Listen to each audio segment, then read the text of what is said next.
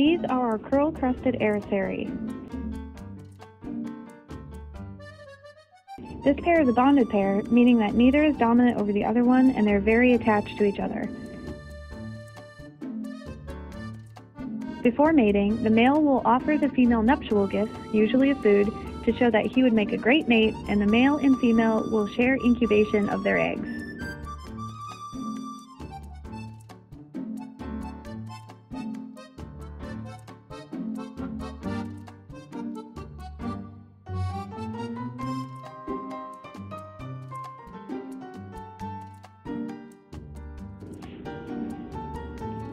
Here is some Valentine's Day enrichment for our birds.